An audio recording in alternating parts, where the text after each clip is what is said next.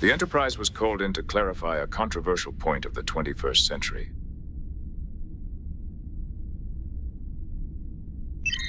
Computer, do we have the video of Mr. Tyson talking about astrology? This video is available in our database. Play it. It's up. Okay, let's pick October. Okay. And so October, astrologically, the sun is moving through Libra. Okay. Okay? Well, the precession of the Earth, the wobble, over the 26,000 years, will systematically put the sun in a different constellation in the month of October. Right. Okay? So the entire zodiac rotates through the calendar. So is October still the month for Libra? No! The sun was in Libra 2,000 years ago in October. Data. Why do you think Neil deGrasse Tyson made a mistake? He was the greatest astrophysicist of his time, but he forgot something. How so? There are historical facts about astrology, how it was created 2,000 years before his time. Could you explain? It's just that I can't imagine Mr. Tyson letting any data slip by in an analysis, with all the wisdom and precision that was his hallmark. Could it have been Chuck's influence? Indeed. If you want, I can show it to you in detail. I need to read my emails first. Yes.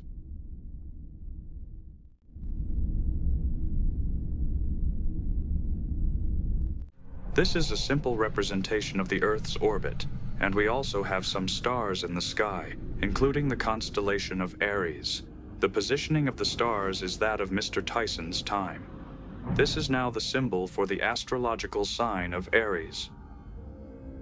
Let's stop the Earth at the beginning of the sign of Aries.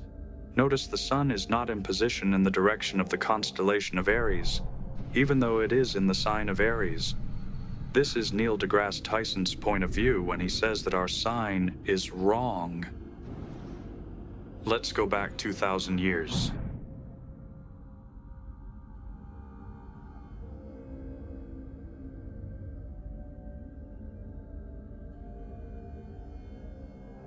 This is the sky when astrology was created. And in fact, the sun is in the direction of the constellation of Aries. Once again proving Mr. Tyson's point. Let's forget about stars and astrology for a while and tell a story about humanity's interaction with our planet at that time.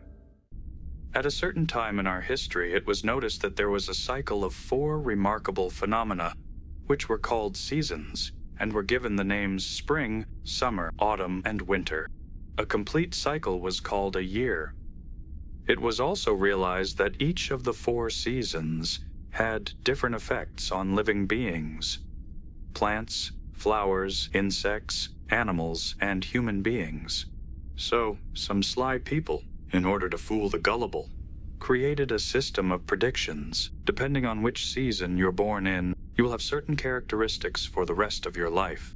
I am talking about seasons, not signs yet. I was peeing.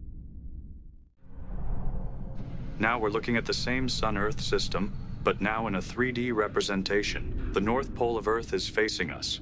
Let's turn on some helpers.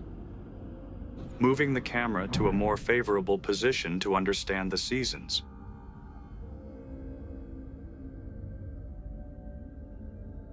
Note that as the Earth circles the Sun, the illuminated north-south portions change. Let's take a closer look at the Earth to understand it better.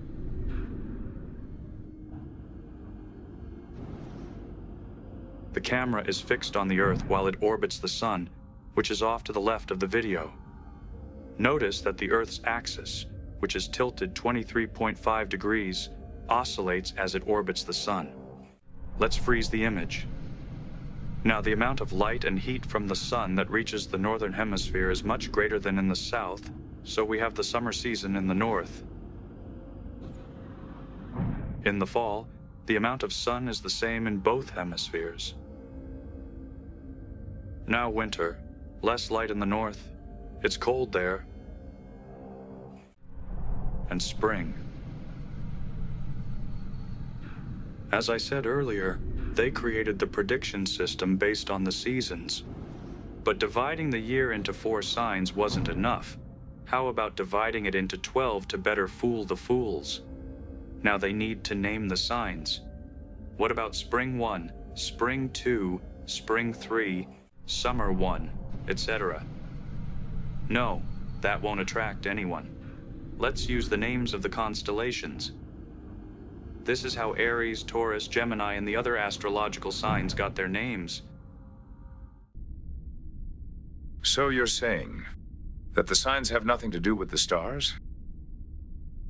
That's correct. They are the seasons, not the constellations. Mr. Tyson did not take this into consideration in his podcast. Oh my gosh! Where did you learn all that? I learned from this book. It's about Neil deGrasse Tyson's relationship with astronomy, astrology, the flat earth, and God. It was written by Louise Ambroisi in 2030 and was a bestseller. It won the Nobel Prize for Literature and the Hugo and Nebula Awards. Interesting. Computer, tell us what you think of all this. I think it's time to cut the crap and get back to work. Yes, ma'am. We'll be right there. Let's go. In the southern hemisphere, the seasons are reversed. If you were born there, your sign is wrong. This shows that astrology is a fraud, not the constellations.